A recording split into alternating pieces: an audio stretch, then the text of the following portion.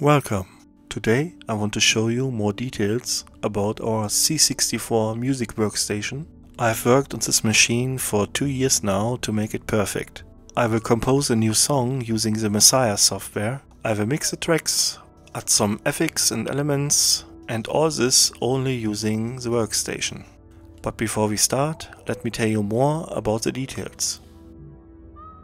Basically, what you see here is a Commodore 64C from 1986 with a 9-inch TFT display attached.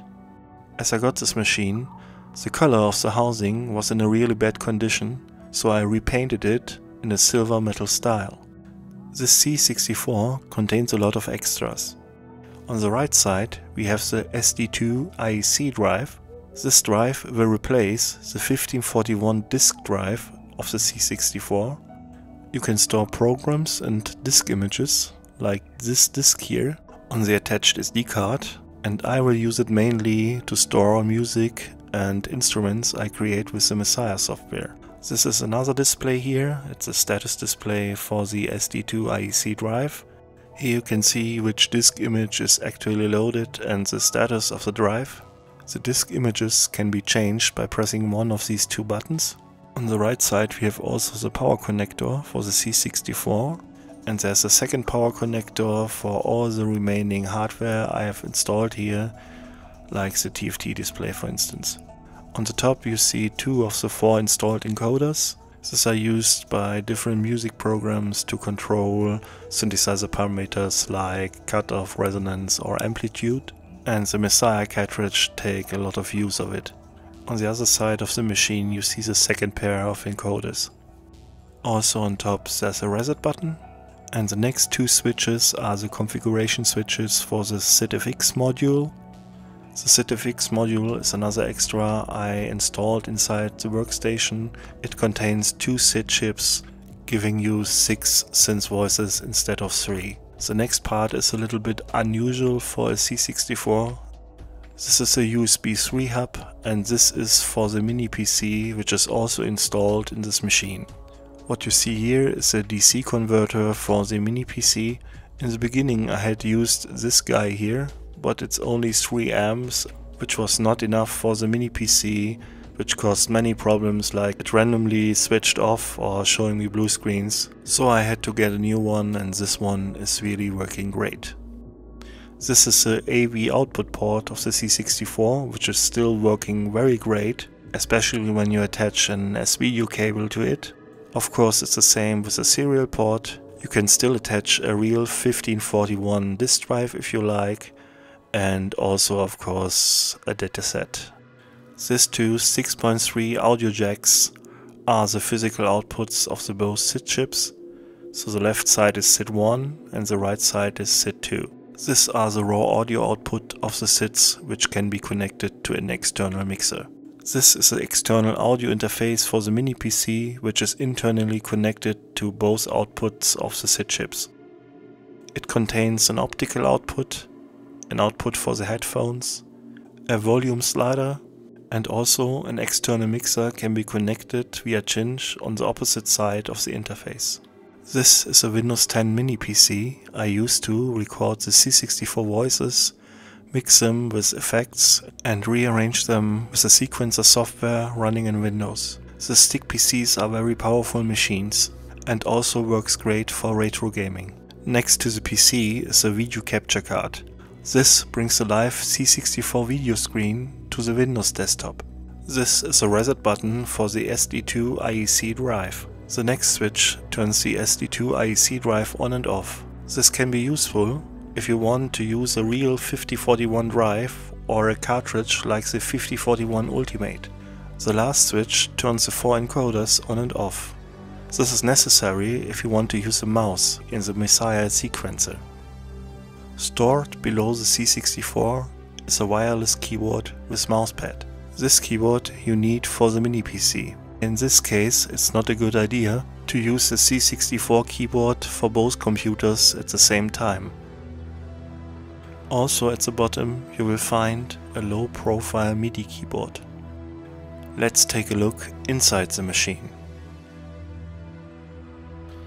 Beginning on the upper right side, we see the backside of the first two encoders, the SD2 IEC drive, the SID-FX module, and the two 6.3 output jacks. Let's put the machine back together. Now, after I connected the power cables, the MIDI keyboard and the mouse, I'm ready to go and start composing. So let's turn on the C64 and the display. This is a MSSIAH welcome screen. The SD2 IEC drive is also ready and waiting for a disk image, which now I will choose. The MSSIAH package contains many music tools, but for this video I will only use the sequencer. The sequencer is a music application similar to Cubase or Logic. Before I start an own composition, let's load the demo first and see if all is working correctly. It's playing. And it also uses the second set installed. If I've switched it off, you hear some voices are missing.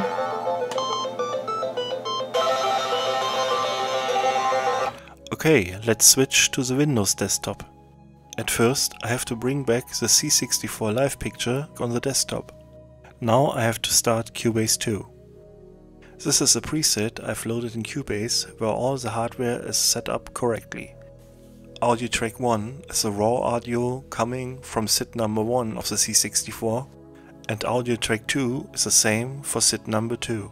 Let's listen to the demo again.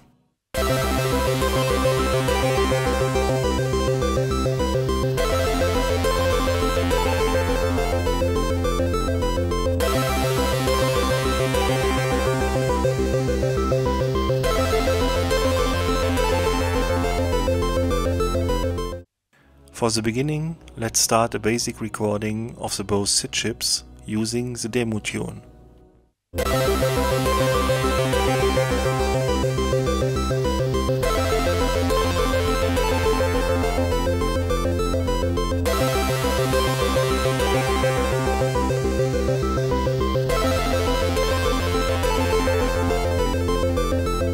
Let's play back the tune again, but this time the recording.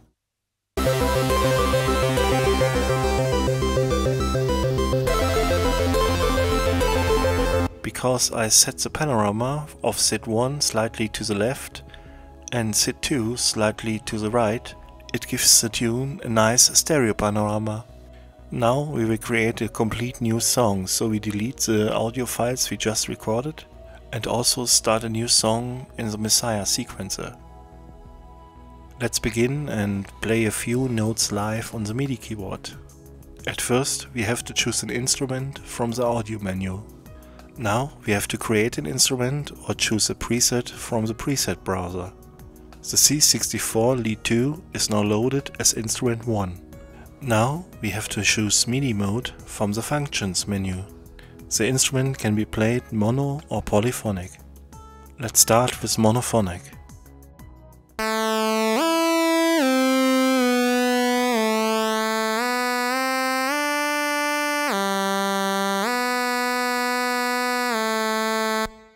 In monophonic mode, there's a slide effect when you play two notes at once.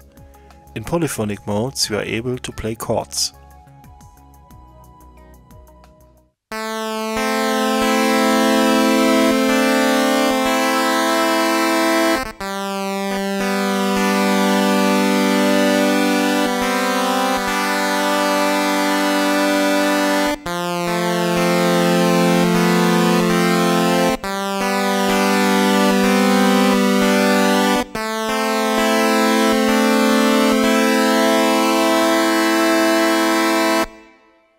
With this method, it is very easy to use the C64 in a live performance. But now, back to our new composition. With the MSSIAH sequencer, you can compose a song within 6 tracks. Each track represents a SID channel, and different instruments within a SID channel can be used. At first, we have to create a pattern in track 1, this is SID channel 1, to record notes in.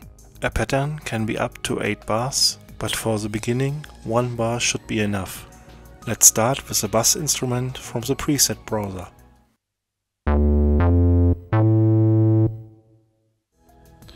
Now we enter the pattern by double-clicking. Let's draw the bass line.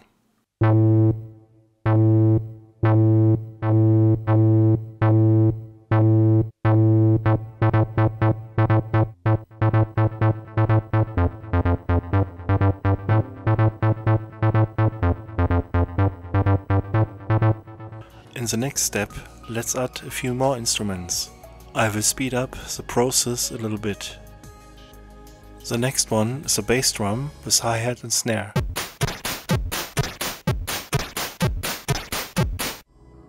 Now let's put in a fast arpeggio.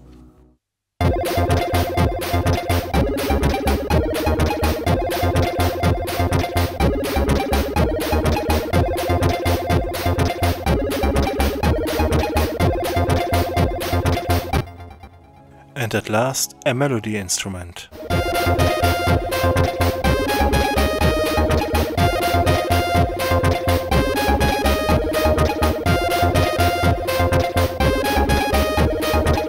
Let's listen to the finished composition.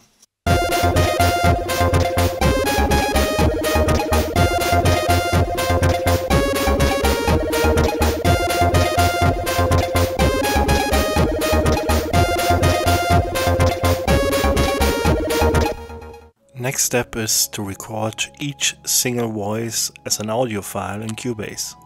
Also, I will add a few VST instruments and put in some reverb and delay effects. Let's start recording the drums.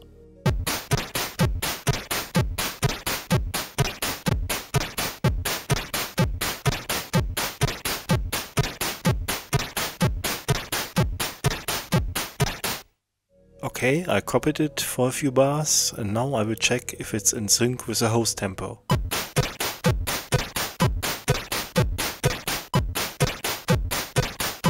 And like before, I will speed up the rest of the recordings. This is a composition after all audio tracks were recorded in Cubase.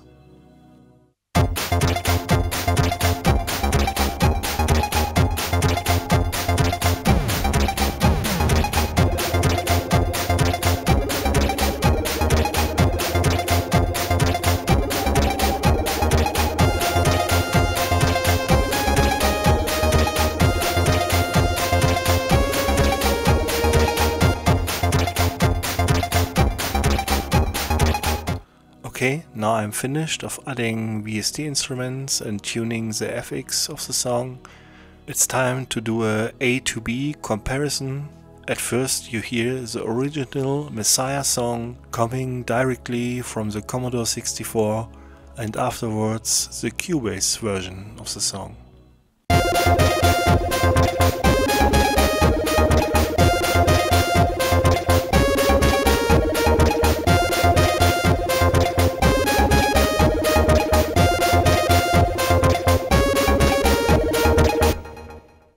And now the Cubase version.